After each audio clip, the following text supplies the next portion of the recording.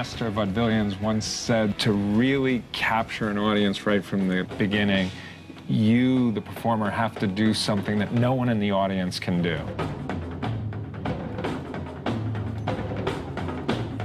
Back in the day, that was either juggling, sword swallowing, spinning plates, fire. We didn't have anywhere near the talent to do any of that kind of stuff.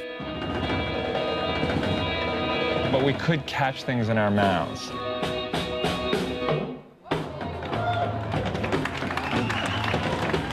And a lot of people can't catch things in their mouths from great distances at high speeds. And that's where we kind of come up with the gumballs and the marshmallows.